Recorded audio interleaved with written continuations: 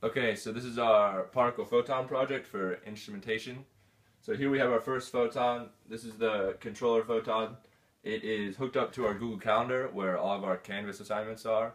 So once we have an assignment due within the next 15 minutes, it'll notify our photon and then it will then send a message to the cloud to our secondary photon, which will receive the signal and then blink D7 light on, and that'll let us know that we have an assignment due. So right now we'll check to see if we have any assignments.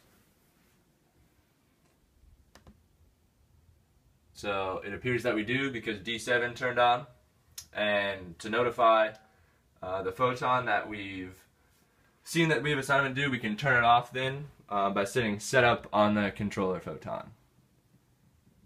If we press setup, it'll turn it off, and now we know that we've seen it and we can do our assignment now.